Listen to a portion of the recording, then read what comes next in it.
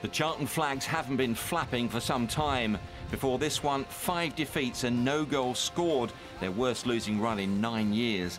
Interim boss Carol Freyer with much to ponder Wednesday's Carlos Carvajal on an 11-match unbeaten run. The Addicts made a sensational start. Captain Johnny Jackson's close-range header got the Valley buzzing, his second league goal of the season.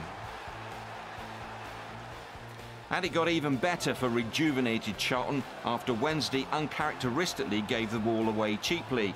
The Addicts cleverly waited for the right moment to spring an attack. Johan Gudmundsson sending in a dangerous cross. Simon Makienok toe-poked the ball home. The Valley in dreamland. In the second half, the giant Makienok turned provider for Charlton's third goal. Morgan Fox with the cross, Reza Ghoochannejhad the scorer, his second league goal for the club. Wednesday threatened only rarely. Charlton's Naby Sarr's air kick was embarrassing. Fernando Forestieri punished him from Kieran Lee's cross. But the Addicts held on for their first victory in 13 games. They're still in the drop zone though, Wednesday down to 9th.